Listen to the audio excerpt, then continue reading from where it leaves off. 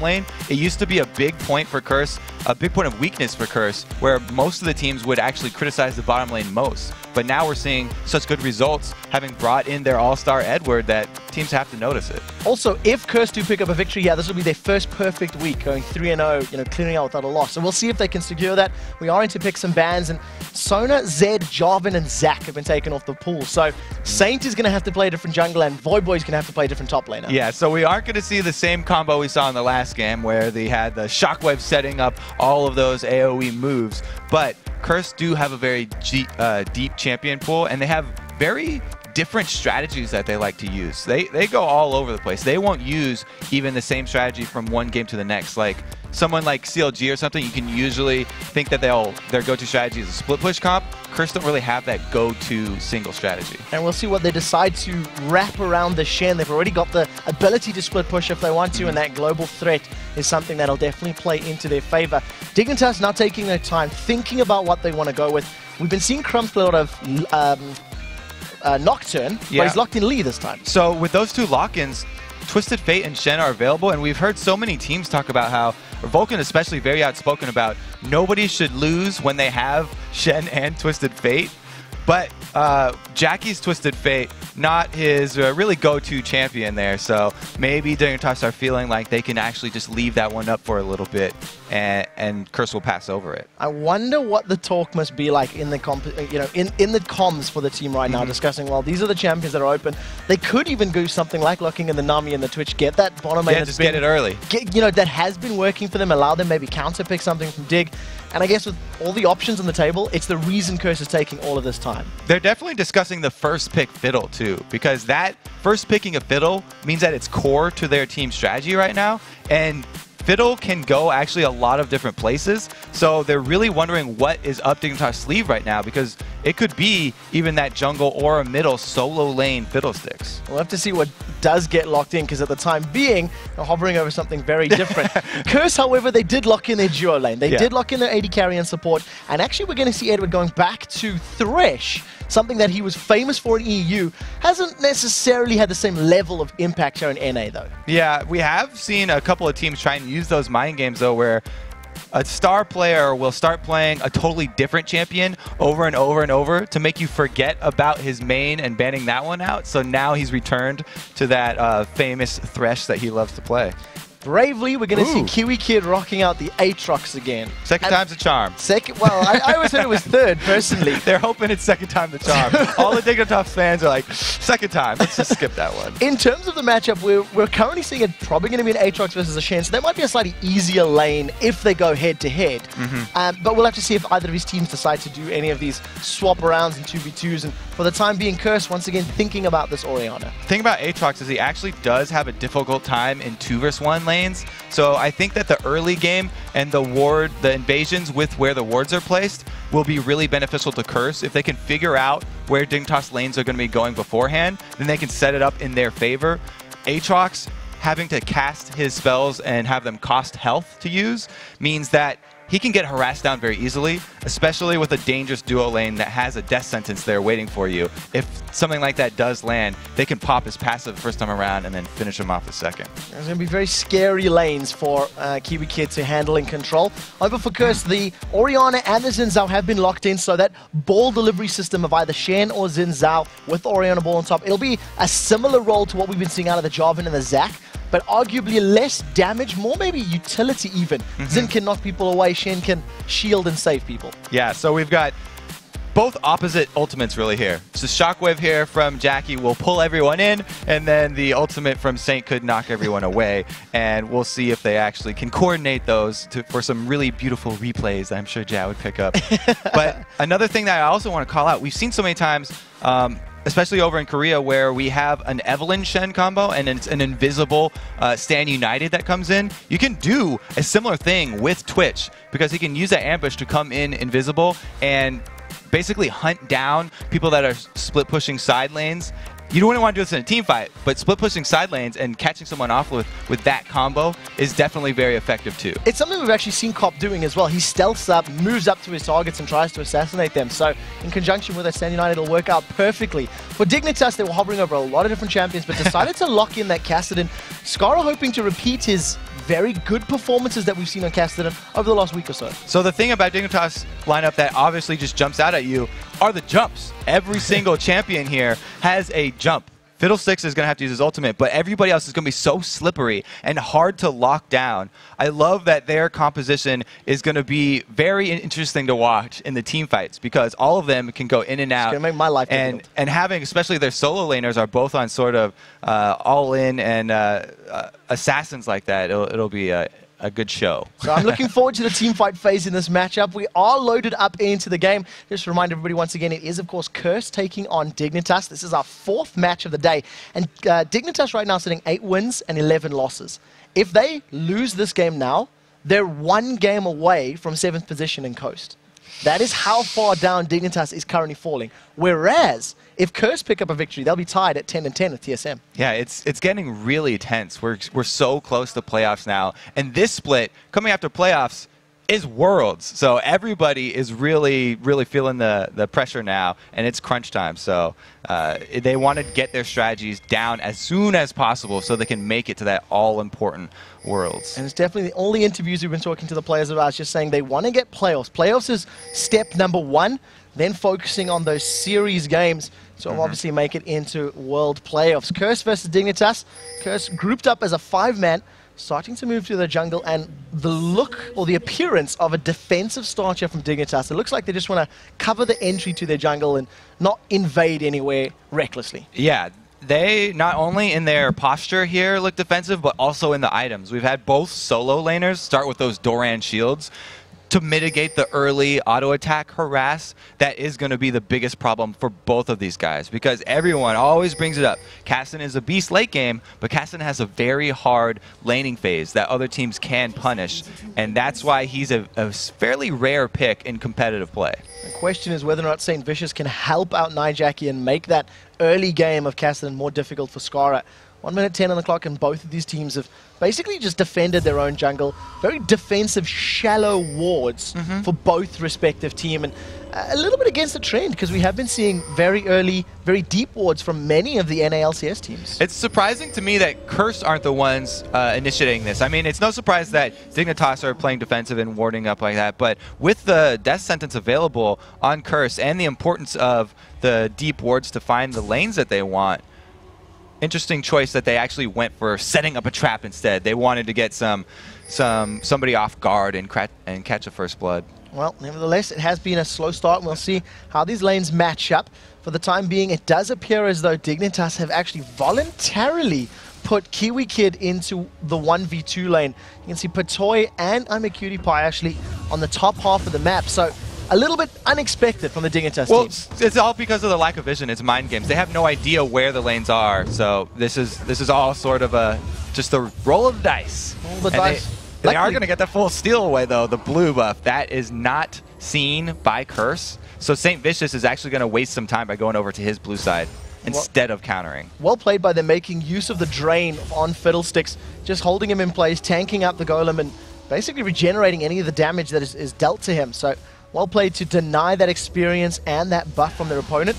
Crumbzz secured his blue buff and now has moved over to his red buff, and we might be seeing some lane pressure from Lee Sin, level 3 or 4 with those double buffs. Yeah, both of these champions, Lee Sin and Xin Zhao, would love to get off the early ganks, and it's just going to be too bad for Saint that he's very far behind because of missing out on a buff worth of experience. So we do see that Crumbzz is moving his way into this mid lane.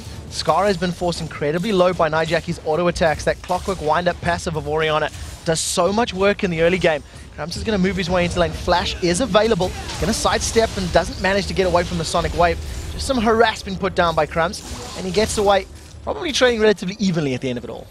And that was all set up by a very nice ward that Scar had in the side of the River Purpose ward. Scar put it down early so he could see that Nyjacky didn't have a ward on that side, and Crumbzz was able to use it to jump to using the safeguard. Well played, making use of all of the tools in their inventory. We do see... Oh, they're going back at Nyjacky. So we'll see how this works out. Nyjacky now does have his flash available. We'll see if he can respect it. Does manage to land it, but flash burned, and he used his ignite earlier in the lane, so no summoner spells for that Nyjacky. And they do see this Lee Sin going up towards the top, so Saintvicious and Voyboy should definitely be backing off here. And almost on cue they are. Managed to get away safely. They do have... their opponents have got full vision in the river, so they'll be well aware if Saintvicious or Voyboy are moving around, and thanks to that dark wind, Saintvicious' position has been given away. So both of these lanes, junglers trying to find opportunities, but Saintvicious is really babysitting that top lane extensively. And it seems like this is going to be one of the better games for the Scarra Kassadin, because his very early game got shored up by repeated ganks from Crumbzz. They just had the jungler camp the mid lane there, and Scarra's getting closer and closer to that very important level 6.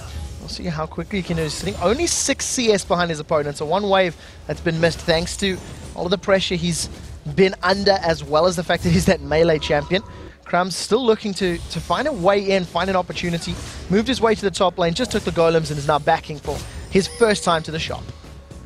And basically the main difference between those two side solo lanes is that because Saint had his second buff stolen away, he just went into lane, and he was basically laning with Voyboy. So Voyboy's CS a bit higher there than KiWiKiD's, plus that aforementioned difficulty that Aatrox has in 2vs1 lanes. We'll see how well KiWiKiD can do on that Aatrox. He gave up first blood in his first time playing the champion, and at the moment, sitting a wave and a half behind. He's going to try to use those Blades of Torment, that triangle-shaped E, to farm up a little bit from range, but of course it costs health, so it makes his life even more difficult staying healthy and sustained in lane. And a small point on Twitch, when you're trying to shove down those early turrets, because Cop's going for the harass on KiWiKiD, the poison ticks stay there. And now we have action again in mid, no flash for Jack. The knockup does land onto Crumbzz as he tries to safeguard away, does manage to flash out though, but summoner spell burned, and that was a great counter game by Saintvicious. Yep, good job being in the right place at the right time. And now we see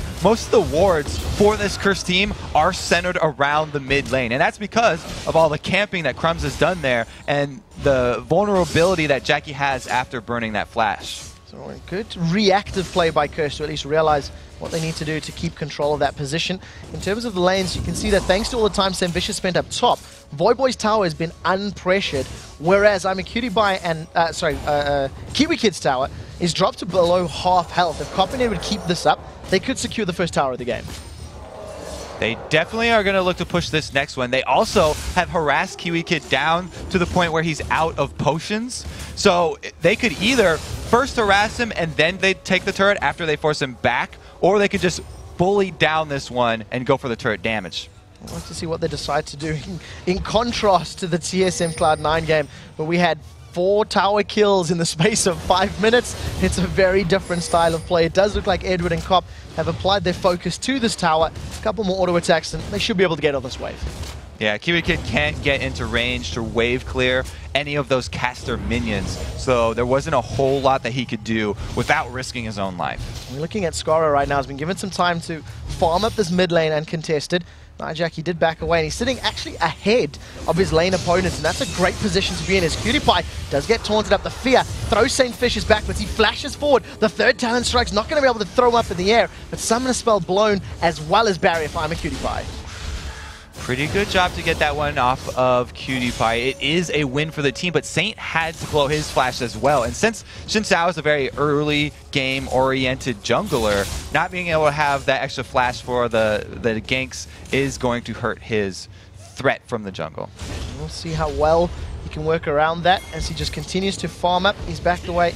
Spend a little bit of money. Nyjacky gets caught out. Sonic Wave lands. Scarra is 6. He riftworks forward. Got the Null Sphere up in just a second. The Shockwave goes down. Now Stand United is coming out from Voyboy. Cop is here as well. The Lantern goes backwards, but Cop does not manage to get in range to land in those auto attacks. And all of a sudden, Curse have a 4-man stack. It was a really good gank there by Dignitas, though.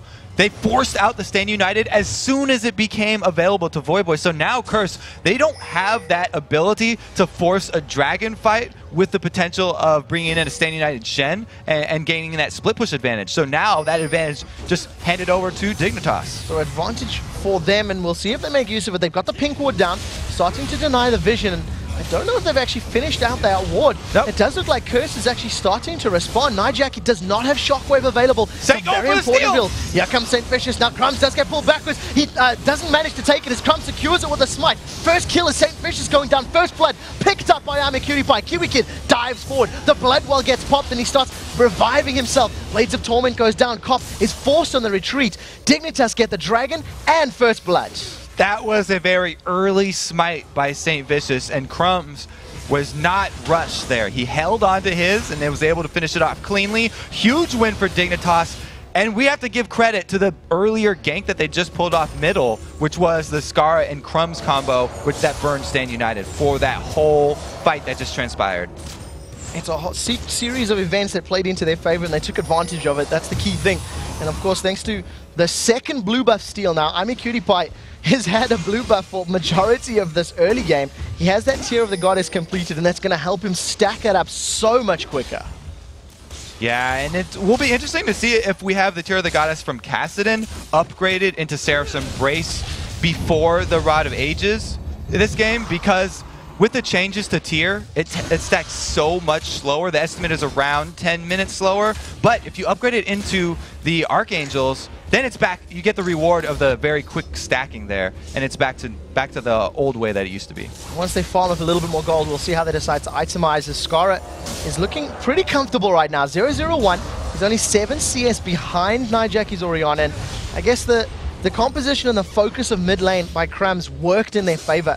Scarra, he takes a little bit of time to get going on Kassadin, but once he does, there's some very squishy targets on Curse that he has the opportunity to blow up in team fights. Exactly. This game is going very well for Dignitas right now. They have the threat of the roaming Kassadin, who not only does he already have his tier and get that one stacking, but he's got the blue buff control on his side and his teleport still available.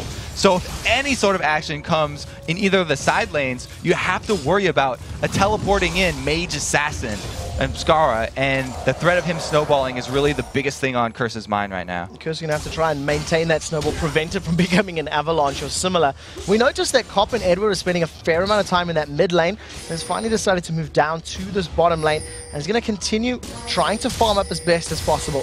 Attack and dissonance onto Crumbzz, just going to scare him away. As we see Voyboy is caught a little bit out of position, does get feared, does get silenced. True Shot Barrage goes down from KiWiKiD. He's going to be trying to get away as quickly as he can. Ignite is ticking, he's ghosted up to get out of range. Another Mystic Shot gets blocked by the Fate, but Crumbzz has now come to party. Red buff is on, Dragon's Rage kicks, throws him in the air. Sonic Wave, Resonate Strike, lands the kill. Now they end up with 3 members in the top lane, so they can continue to push down on this turret. And Curse are going to be hard-pressed to defend that one. They've actually made the decision to keep Kopp in the bottom lane and have their Twitch solo farming, as well as putting the pressure back on to KiWiKiD. So 3 of them now bashing away on this tower. Stand United is available, so Voyboy will be up in about a second's time. We'll see if they decide to let Saintvicious engage and throw that ability down. It didn't work out for them the last time they used it, and instead Dignitas are actually going to back away from that top lane tower, deciding against it as they were fairly low on life.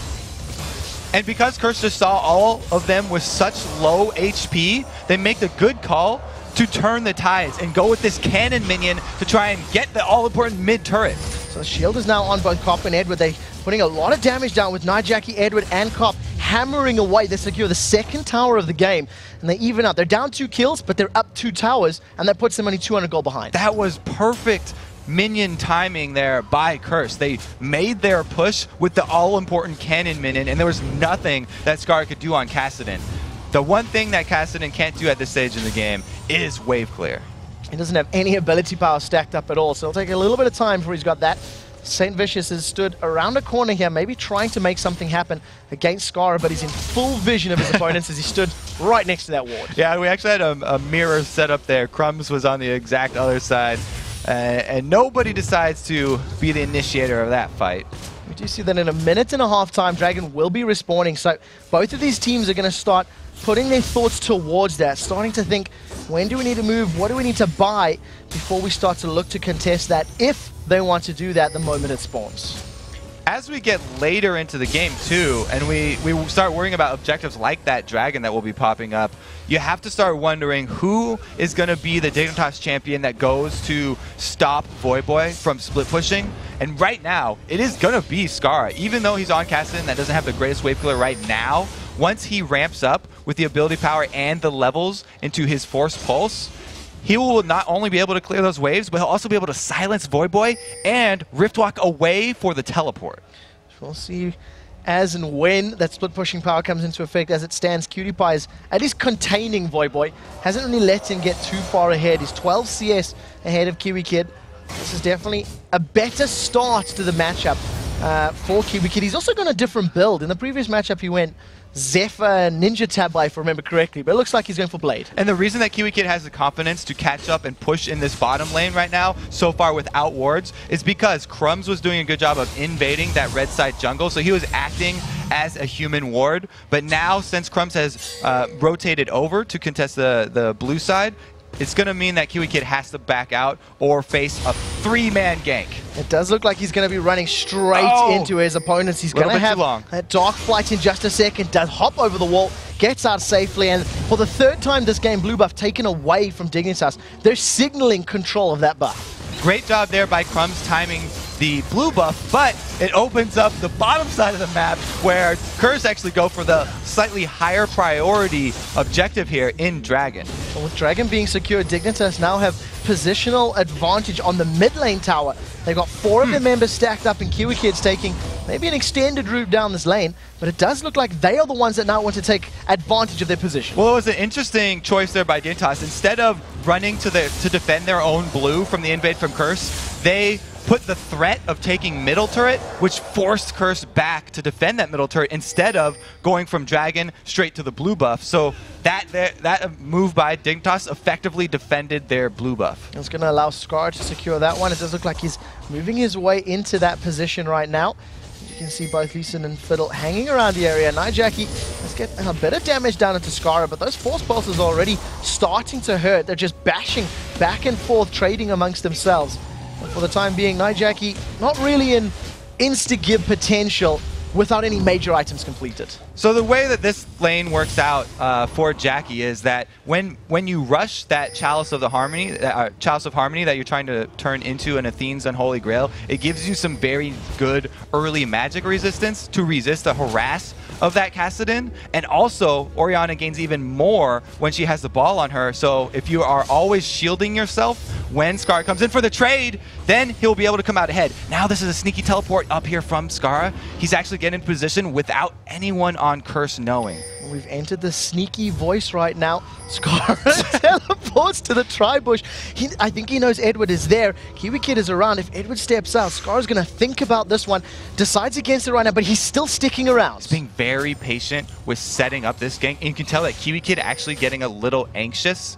And that was the reason that Edward just threw out that lantern to check the bush, because they're wondering, why is KiWiKiD getting so anxious here? Why is he solo pushing this lane? Something must be up. So Crumbzz is in the area right now. They've walked into that bush. They found Scarra out. The death sentence does not land. He manages to silence Scarra. Oh! Saintvicious flashes over the wall, instantly gets booted away. Come on, attack goes down. The Ignite is ticking. It's going to be enough to secure the kill onto Scarra. First kill of the game picked up for KRS. Down in the bottom lane, Voyboy is fighting with KiWiKiD. He's ghosted up. Ignite is available. Ignite is now down. Voyboy has basically 1v1 KiWiKiD. He flashes over the wall and does get to safety. So you see right there the difference between our two summoner spells, Flash and Ghost. Ghost is better for the long fight. Voyboy would have gotten that kill if there wasn't a wall there. But the small advantage of having Flash is that you can hop those barriers. Cutie does get out. Walls are pretty important. Third tower of the game gets dropped. KRS have secured that one without reply from their opponents. And they've kept 4 members of the team in the top lane. Once the True Shot Barrage clears the wave, they decide to back off.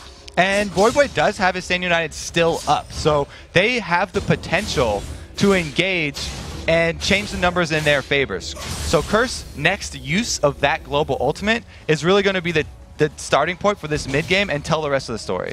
KRS hold on to a 2,000 gold lead as we enter this roaming mid game phase. Dignitas, without really any pressure on KRS's frontline towers, we haven't seen them make any extended play to actually get a tower down. They seem content with just farming, and it could just be to buy time for their carries.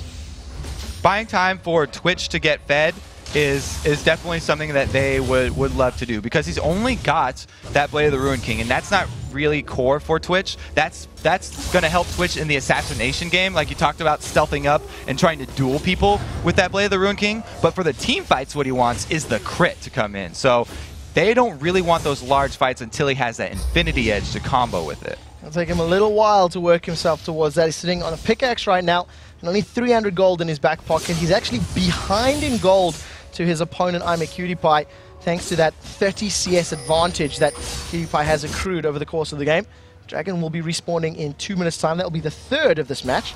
And we'll have to see if any more shenanigans happens across the map, because basically that's what happened during the previous one. Well, yeah, I think the shenanigans coming from Dignitas are going to be a little bit fewer and far between, because Scarra in that last failed gank, not only did he die, but he burned his teleport to get up there, wasted about 40 seconds, and since he was holding on to his flash, trying to use it reactively, he actually burned that one later too, and still went down. So basically gave up absolutely everything you could everything give up he had. in the game. Emptied Scarra's pockets, shook out all the lunch money. And they found Voyboy, got a little bit of damage, but unfortunately after giving up all his lunch money, he doesn't have any damage to deal. And Voyboy, with that Giant's Belt and Sunfire Cape, he has amassed a massive amount of hit points, and it's just going to make his split-pushing threat ever more present for Dignitas to deal with. This is a really huge win for Curse right now. They finally regained control of their blue buff. So Nyjacky can spam out his abilities to wave clear, and he can defend a turret very effectively, which opens up the door for their split-pushing strategy with that Shen. And you can see that not only is Shen split-pushing, they've left Cop in that bottom lane as well, and relying on the wave clear of Oriana in that mid lane, was fending off about 2 or 3 members of Dignitas, but Dignitas a little afraid of their opponents. They have actually backed away from that mid lane. Afraid for good reason here, and because of the blue buff combo with the Stand United being available, Curse really do get to execute the game plan that they were looking for. Viewers at home have to remember that Shen in itself is not a split pushing comp.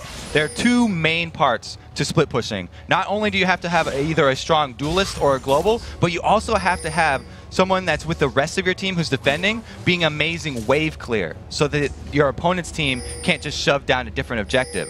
And that's the key right there. Nyjacky with the blue buff is doing that for his team.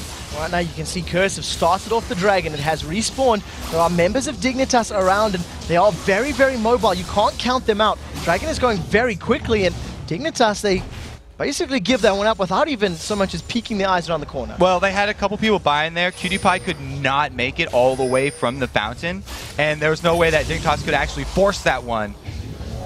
Nyjacky does take a bit of a harass, though. There's the flash. They do want to force that fight, though. Stand United gets used. That was Scarra diving over the wall. Sets it up for KiWiKiD to throw himself forward. Puts on that ultimate and massacre. Now Scarra's going to jump onto Edward. Here comes Patoy. The Blades of Torment miss. Fierce and drains away. Edward's the second to fall. Crowstorm comes in, and the Kakors break up Saintvicious' HP bar. 5 members of Dignitas secured 3 kills and a mid lane tower. That's the most satisfying counter to Shen, is just burning down the target that gets shielded so that the Shen never even arrives, and he stays up there split pushing, but there's no way that a single Shen with a Sunfire Cape can outpush a 5-man team. They've got the second tower of the game. Dignitas continue to focus their eyes on the next tower. They're onto the inhibitor turret. Spray and Pray is available for Cop, and if he's going to save this, it's going to be a lot of work. Scarra dives forward. Command Protect is on. Now they're trying to get onto Scarra as he's flashing away from safety, but 3 towers in a row for Dignitas. That is the bonus of taking all champions with jump. Like we talked about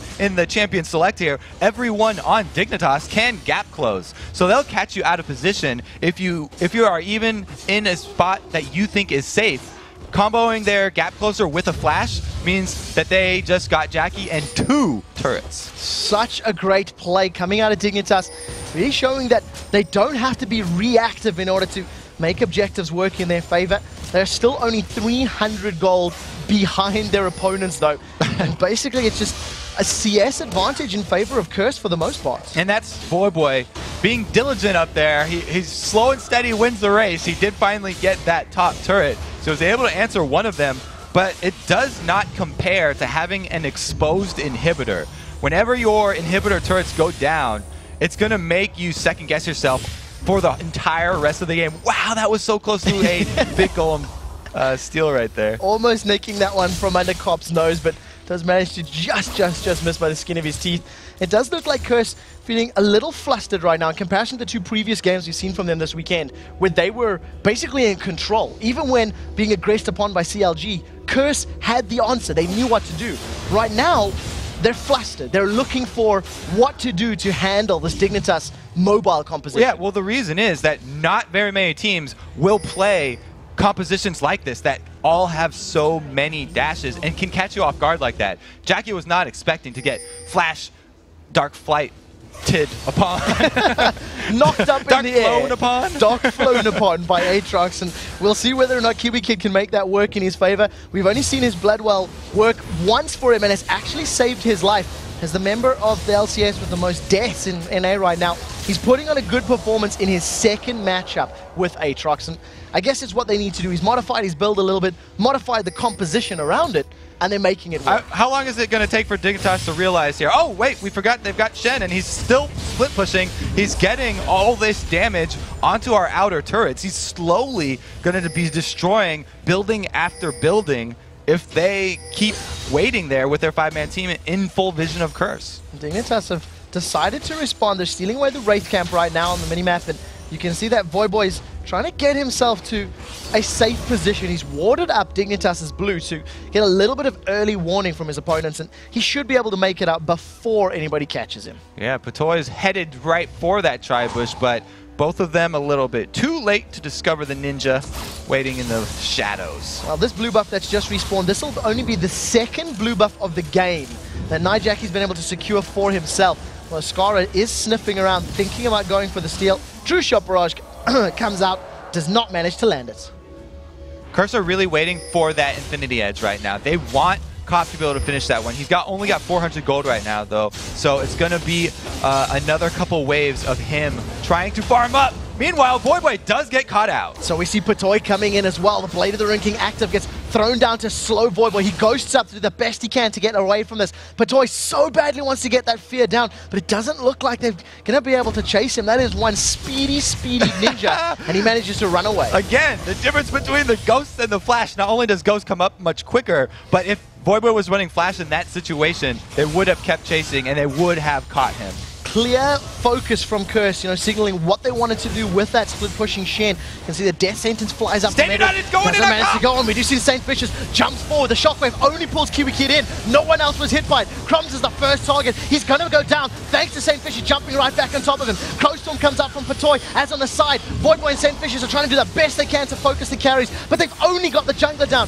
Voyboy gets feared, runs the opposite direction. Ignite's going to be enough to pick up a kill now onto Patoy. Voyboy's going to fall eventually. No, the shield is enough to save him. Saintvicious forced to flash away, down to about 50 HP, continues on the retreat at 3 for 2. KiWiKiD showing the power of Bloodwell right there. He was the one tanking the turret as Aatrox because he had the confidence of the tower aggro switch after he does go down the first time that he'll be able to tank out the first few hits, and a great job by Dignitas managing that tower aggro. It's very, very slight win, but the taking down the turret is even bigger than coming out with one extra kill. Not only do they get the tower, in 10 seconds time the Dragon's going to be respawning. You can see that both KiWiKiD and Pie are well aware of the timing, and they're positioning themselves to take themselves a Dragon as well. There's a couple of flashy moves right there. They should be able to burst this one down too, because KiWiKiD has a Blade of the Rune King and a Last Whisper. He's been building almost all offensive with his build here.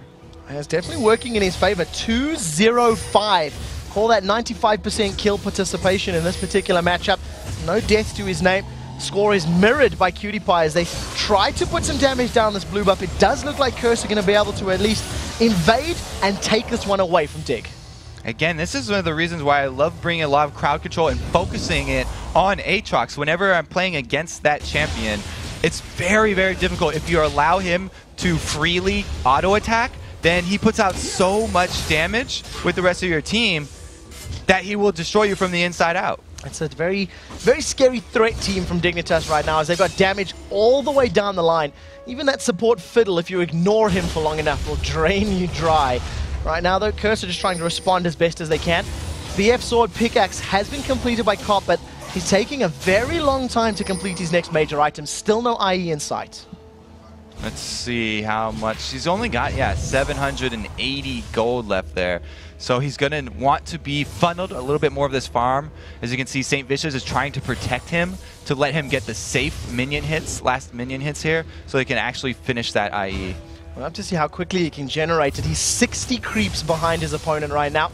Imaqtpie is just doing phenomenally well with this modified blue build Ezreal. It's those blue items, but it's a non-traditional build order.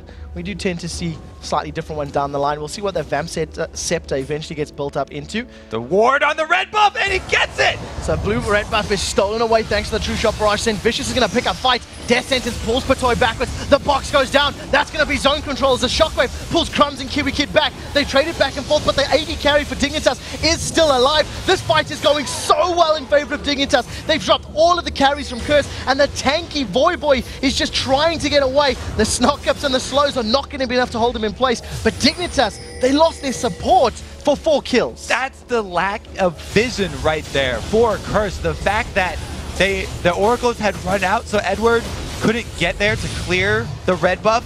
And not only was that a great steal there from Ezreal, but a great follow-up from all of these gap-closing champions that they ran. We'll have to see how well Curse can respond to this one. They've got super minions now funneling into their base, and they'll be there for the next couple of minutes while the rest of Dignitas have rushed themselves over to the Baron Pit. There's no teleport available for Curse, and you can see Voyboy doing the best he can to get up there. Baron's down to 3,000 HP, and it looks like they should be able to pick this one up. Voyboy, if he gets a lucky taunt, may be able to pick up extra frags, but he's got to be very careful.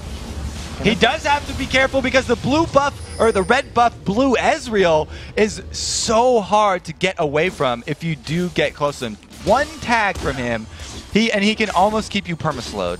Has managed to get away with that one, and Dignitas now 7,000 gold ahead, an inhibitor down from their opponents. They've got a Baron buff secured.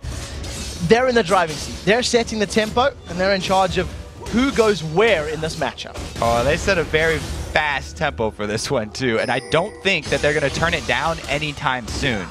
All they have to do is have KiWiKiD heal up back at the fountain, and then they can push in for the next dive on with Baron buff on them. They can go with KiWiKiD once again tanking that turret early because he can rely on the Bloodwell revive, which is back up again. It's going to be even scarier when you consider that he's building some tanky items now as well. Randian's Omen has just been completed, so all of that armor and HP to help. 100% thinking tower dive. It's going to be a terrifying prospect to deal with for Curse. And, you know, if Cop gets caught out or locked up at all, their damage doesn't run much deeper than that. You've got Xin Zhao that can offer some, and of course the burst from Nyjacky, but there's a lot of pressure on Cop right now. And the damage that Curse have besides Cop is vulnerable to being kited there. Saintvicious and Voyboy, they can be slowed down by this very mobile comp that Dignitas are running. It works so well when you run that blue Ezreal and you lay those AoE slow fields all over the map. It just turns the battlefield into basically a minefield that Curse have to navigate around. We'll see if they've managed to find any of those metal detectors that'll help them get in and out of that minefield.